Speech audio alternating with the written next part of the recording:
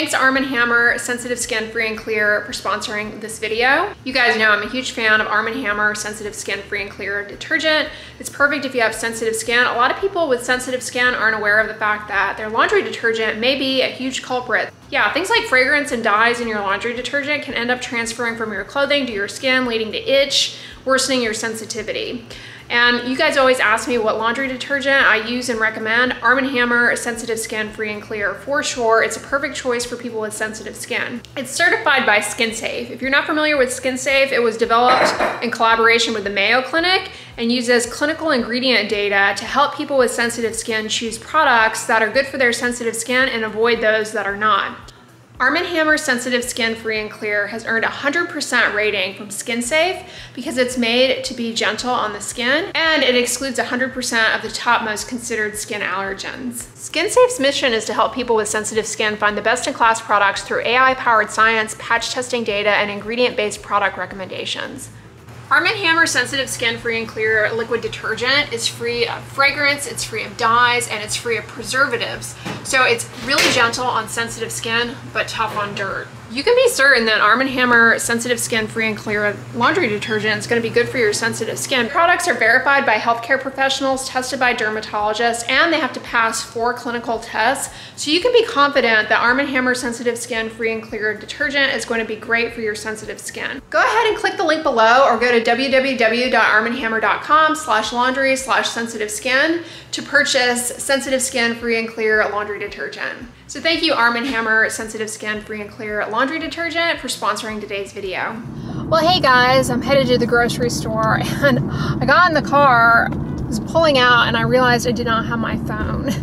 So I had to go back and get my phone because, you know, the one time you forget your phone, it's going to be the one time that, God forbid, you have a flat tire or something happens and you need your phone.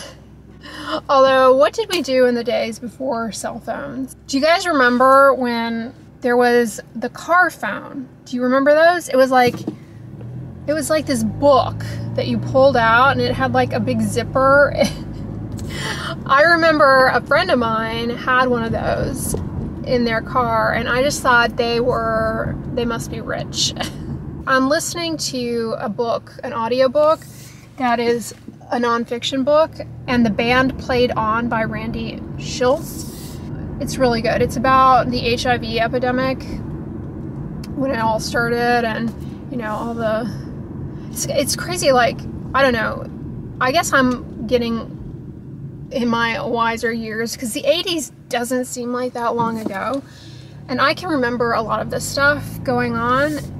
And it's just crazy that that much time has elapsed. But honestly, I highly recommend listening to this book or reading it, because it will put everything that's going on in the world kind of, I don't know, it gives you at least a little bit of hope in the sense that what they were dealing with in the 80s when the HIV epidemic was a big enigma and they didn't know what the heck it was, and you know, we're trying to figure out the cause and the treatments and everything. And now, fast forward to today, or shoot, even in the 90s. I mean, I would never want to have anybody, you know, I would never wish that disease on anybody.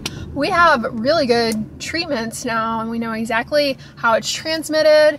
We know how to prevent acquiring it. I mean, back then, people were getting it from blood transfusions because we didn't know about it. And it's just crazy how fast research was able to catch up to everything and figure it out. But anyways, listening to this book, you know, I've got to say it's very unsettling, some of the stuff that was going on at the time, as far as the way certain officials and scientists and scientific, you know, kind of entities approached the research, or, you know, backed away from doing the research. They were like, well, there's no prestige in studying this disease that's presenting in people. There's no prestige in that. There's no funding in that. There's no, you know, dermatology played a major role in a lot of the characterization of what unfolds when your immune system basically shuts down from that virus, because patients with uncontrolled HIV, they get opportunistic infections, which more often than not have these very striking skin manifestations. And they also get tumor, they get cancers because you lose tumor surveillance, you lose cancer immune, your immune system is critical for keeping cancer and viruses in check. And anyways, so a lot of these bizarre, rare infections were presenting at that time. They're called opportunistic infections. But, and dermatologists were really at the forefront of characterizing a lot of those things. I mean, a lot of the people that I trained under were like pioneers in the field of AIDS research. And it's just crazy to think how far we've come from what I'm listening to here. Oh man, they are really doing a lot of tearing up the roads around here these days.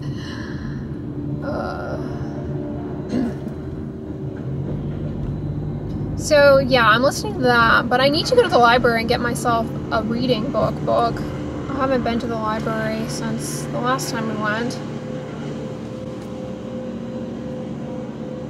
Actually, my registration expires this month, so I need to get the inspection taken care of. I'm just hoping there's not a long wait. I think there's like a bookstore nearby that I might be able to walk to, but it's kind of threatening to sprinkle. All right, so my car is going to be inspected. It's going to take about 45 minutes, so I'm going to maybe find a coffee shop. All right, good news. I passed my inspection. Anyways, I was going to get my car washed, but we're getting the rain drizzles now, so I think I'm going to squash that, but I'm going to head on over to the library. Returned my library books, and I'm in here perusing for a new book. And I always draw a blank as to what your recommendations are, because you guys leave me good book recommendations. I'm really enjoying And the Band Played On. It should almost be required reading, I feel. It's quite good. Eye-opening.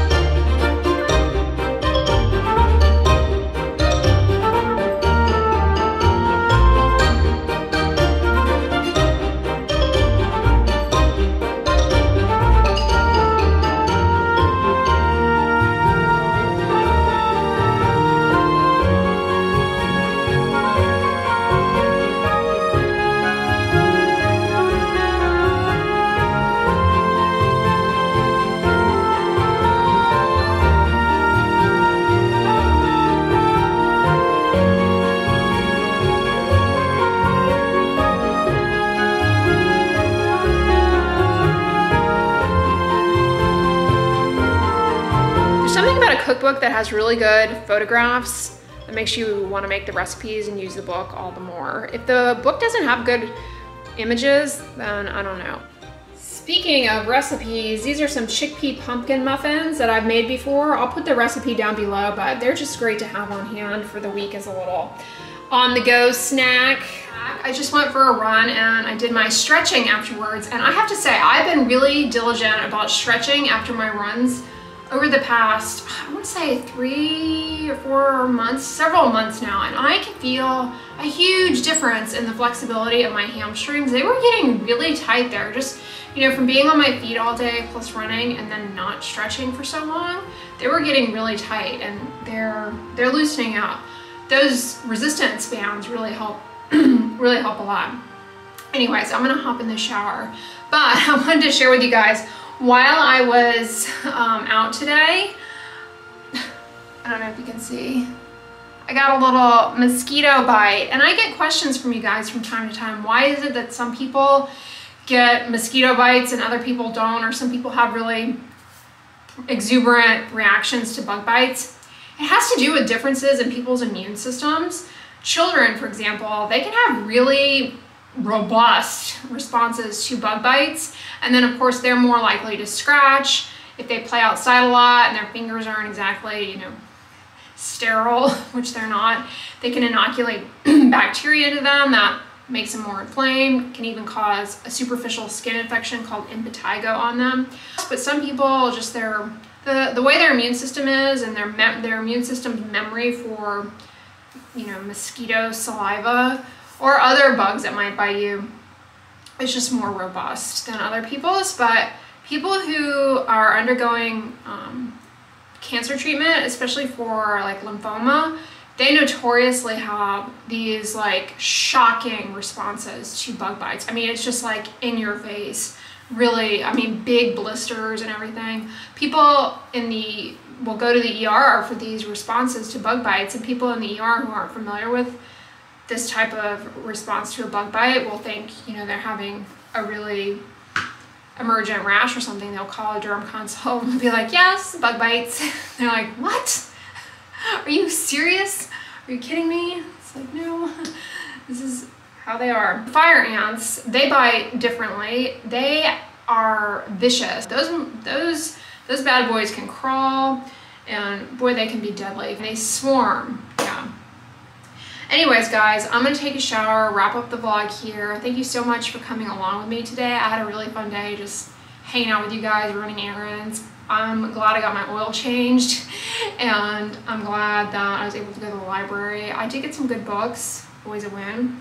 And thank you so much, Arm & Hammer, for sponsoring today's video. If you guys are in the market for a good detergent that's perfect for sensitive skin, definitely check them out. But if you like this video, give it a thumbs up, share it with your friends, and as always, don't forget, sunscreen and subscribe. I'll talk to you guys tomorrow. Bye.